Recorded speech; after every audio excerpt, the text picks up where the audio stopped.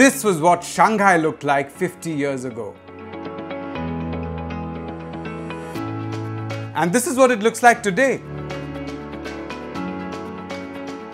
This amazing development required lots and lots of work, hours and hours of labor.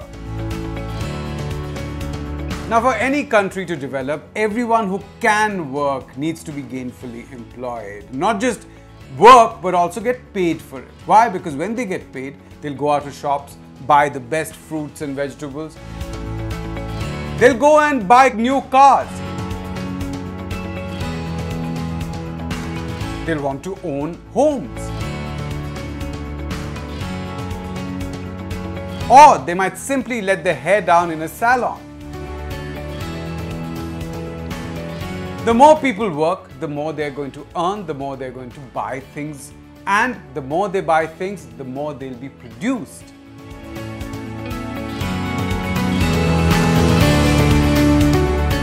This is a continuous circle. It's a circle of production, consumption, and more production, which is what all modern societies and economies are based on. Now, obviously, if a country is full of lazy people, those who don't want to work, it won't develop. And that's what you always hear on WhatsApp groups, on these WhatsApp chats, forwards taking place, that because of freebies, the poor in India have become lazy, they don't want to work, they just want government handouts. Is that true? Are Indians really lazy? What does the data say? Watch till the end for the answer. But before that, before we proceed, we need to familiarize ourselves with three very simple concepts, which I'll be using throughout this video.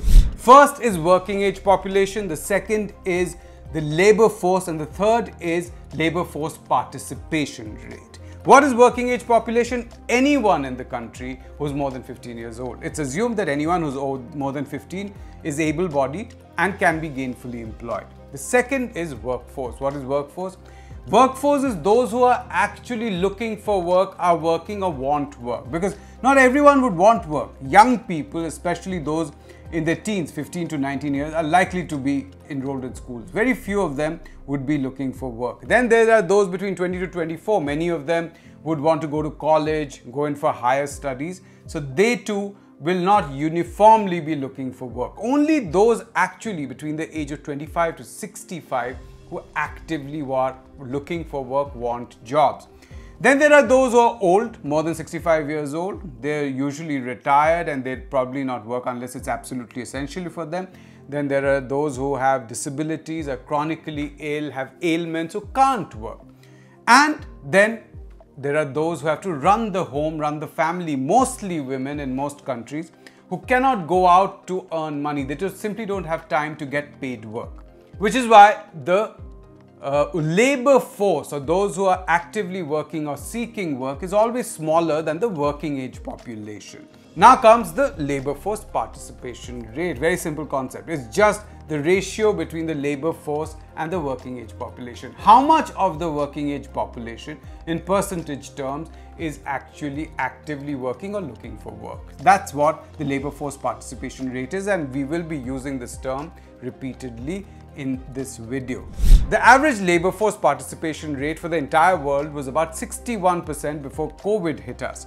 And in China, it was higher at 69%. In the USA, it was 62%. In the European Union as a whole, it was 57%. Now remember, a large part of that population is more than 65 years old, so they're likely to not be looking for work. In India, where we have a much higher younger population, the labor force participation rate in 2019 was just 48%. This is data modeled by the International Labour Organization, or ILO. If I take data from CMIE, which is collected regularly and published on a weekly basis, then the data is much, much worse. In February 2020 in India, before COVID hit our country, our labor force participation rate was just 44%, and that has dropped now to just 40%. Globally, 6 out of 10 people who can work want to work. They participate in the labor force. In China, it's almost 7 out of 10 people. In India, it's just 4 out of 10 who want to work. Please understand this. These are not employment numbers. These are not unemployment numbers. These are just people who either have work or want to work. That means that 6 out of 10 people who can work, who are part of the working age population in India, don't even look for work. Does that mean that Indians are lazier than others, or are there deeper reasons for this? The first big reason is that Indian women have among the lowest labor force participation rates in the world, and that brings the average down. ILO's data tells us that in China, nearly 70% of women who are above 15 years of age participate in the labor force. In the United Arab Emirates, more than half the women of working age either work or want to work. In India, that number is just 22%. Now, if we take CMI's data, it's going to turn out to be even worse. In February 2020, before COVID hit us, the labor force participation rate for women was just 12%, which means 1 out of 8 wanted paid work, and that number has dropped to 10% in October 2022. Here's the comparison again. In China, 7 out of 10 women in the working age want work. In India, 1 out of 10 wants work. Now, some experts argue that this is because Indians have become more and more affluent, and because of cultural reasons, as soon as the male of the family earns enough to run the family, the woman goes back into the house, doesn't work anymore. But if that was the case, then women should find it very easy to find work, especially in areas where women are preferred, because they would hardly have any competition. But the exact opposite is true. Women's unemployment right now is nearly 30%, which is more than 3 times male unemployment in India. That means women have stopped looking for work because they have no hope of getting work. Now, what about men? Let's start by comparing ILO's figures for 2019. The global average was 73% labor force participation rate amongst men. The labor force participation rate for Indian men was exactly at that average point, while China's was slightly higher at 75%. CMI's data more or less confirms this number. In the middle of 2019, about 72 to 73% of men of working age were either working or wanted work. And in February 2020, before COVID hit us, it had dropped marginally to about 72%. But this has steadily dropped over the past 2.5 years, and now in October 2022, it stands at just 66%. During this period, the population of working age men has increased by 46 million. If the labor force participation rate had been the same as it was in February 2020, there should have been an additional 33 million men wanting to work. Instead, that number has just risen by 1.3 million, which means effectively nearly 32 million working age men have fallen out of the labor force. They simply don't want to work. Some would argue this has happened because younger men now want to go in for higher studies, go to college, so they are the people who have dropped out of the labor force. But there is no evidence to show that. If anything, anecdotal evidence tells us the exact opposite, and data tells us the exact opposite as well, because unemployment amongst graduates has increased dramatically over these 2.5 years.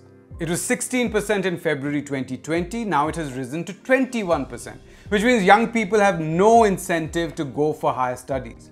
So why are men dropping out of the workforce? I would argue this is because of the quality of work available to India's poor.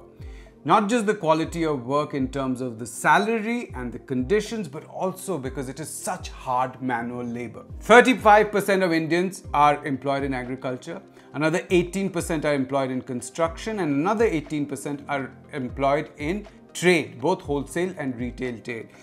All of these are low paying, all of these have relatively bad working conditions, and at least 2 of them are back breaking.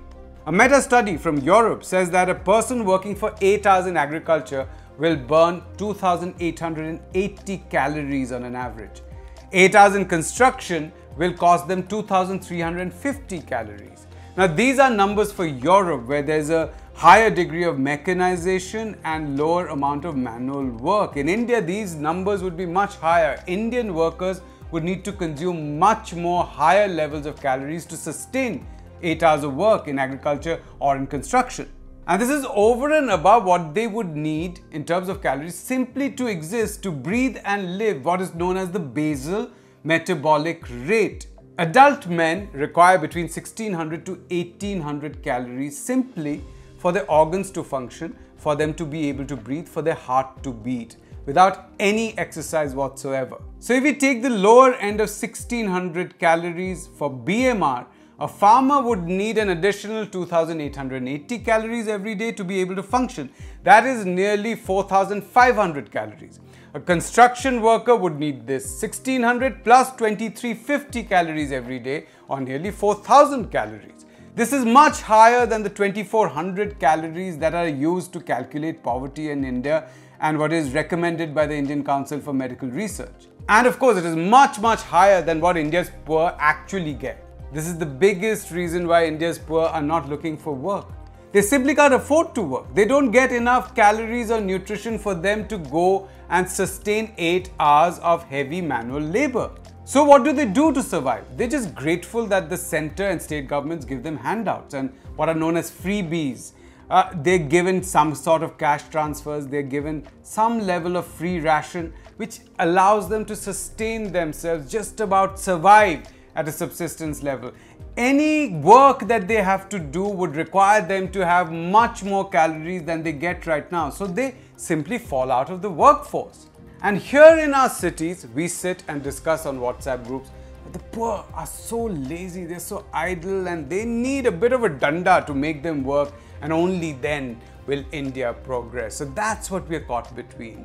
A large, vast majority of poor people living in wretched conditions on the one hand, and an insensitive, affluent minority of rich people on the other. And a media which keeps quiet about these things. That's the show today. Keep watching NewsClick, like our channel, subscribe to it, like this video, comment on it, and share it as well.